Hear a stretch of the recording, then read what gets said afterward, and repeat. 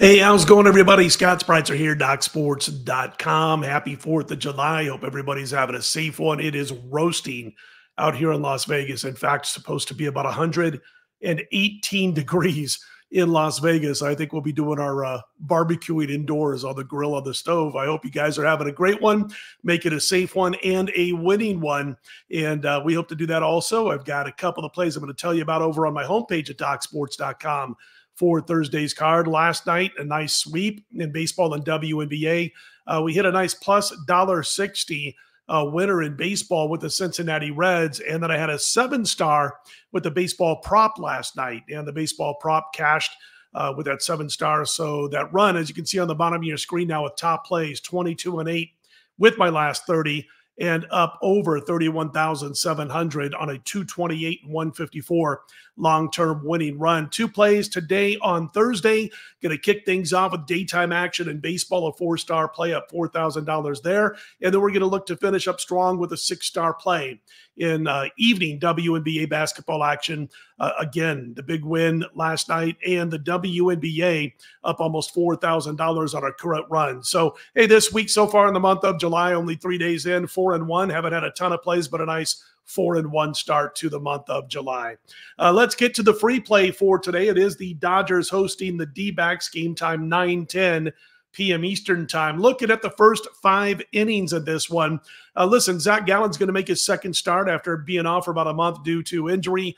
His first start on June 29th, he pitched well against the Oakland A's, but things get a little bit tougher in start number 2 since coming back. And a lot of times you'll see guys do that, pitchers who will come back from a month or more off due to injury, and they'll have a nice outing to kick things off and then struggle a little bit that second time out. I think that's what's going to happen to Gallen tonight. You know, his last 3 starts against the Dodgers all came last year in 2023, and he ended up with a 7.65 ERA in those 3 outings, a .183 WHIP, along with a 2.94 home runs per 9 innings pitched ratio. And he's been a little shaky this year before the injury on the road. He's pitched well at home, but not so much on the road. And I think the Dodgers can get to him enough here to help out the young gun, the young arm, Landon Knack of the Dodgers. He's not going to pitch normally a ton of innings yet. They're not doing that with him, but he can usually get at least into the 5th, if not completing the 5th. So far this particular season. We've seen him handle 5 innings. And if you look at what he's done, he's got a 2.08 ERA overall. He's got a solid xERA.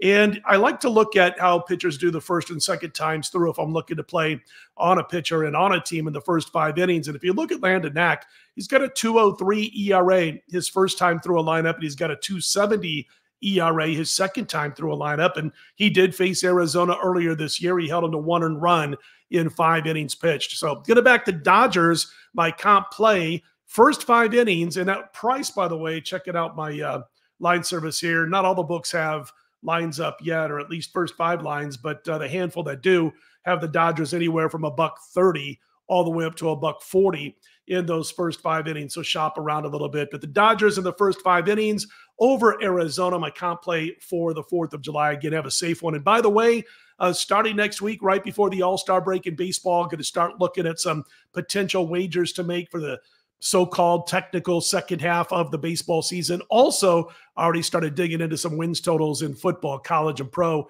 and we'll start hitting up on those next week. All right? Listen, have a great 4th of July. Be safe, a winning one, and we'll be right back here late Thursday night, overnight, into Friday morning.